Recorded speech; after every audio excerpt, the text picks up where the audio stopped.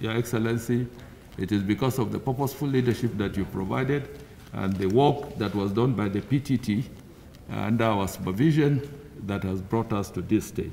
At this juncture, on behalf of the Federal Executive Council, I wish to sincerely thank you, Mr. President, for approving the project and for the inconveniences too that you have had to suffer using the facility of the First Lady's conference room during the implementation of this project. I therefore have the honor and singular privilege to present to President in Council a brand new and world-class audiovisual conferencing center for the use of this Federal Executive Council and generations yet to come, and for the benefit of our country to enhance your quest in delivering on good governance.